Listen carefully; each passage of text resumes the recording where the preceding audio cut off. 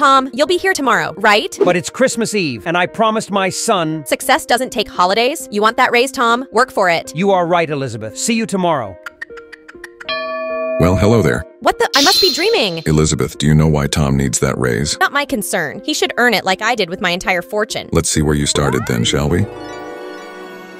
See? I'll rise above this, alone. I never needed anybody's help to succeed. Speaking of somebody in need for help, witness the present. Dad, I don't feel so good. Don't worry, son. As soon as I get my raise, you'll get the best treatment available. I didn't know Tom's son was so sick. You probably would have if you didn't focus solely on your business. Want to take a peek at the future? Wait, is he gonna get better? Or where are we? In you dream house. In the future, as soon as you reached your goal of becoming a billionaire, you retired. Unfortunately, you had a heart attack on the first Christmas you spent here a year ago. And nobody came looking for me for an entire year? Not even Tom? You were so focused on making millions that you alienated the few people you had left in your life, and you fired Tom years ago.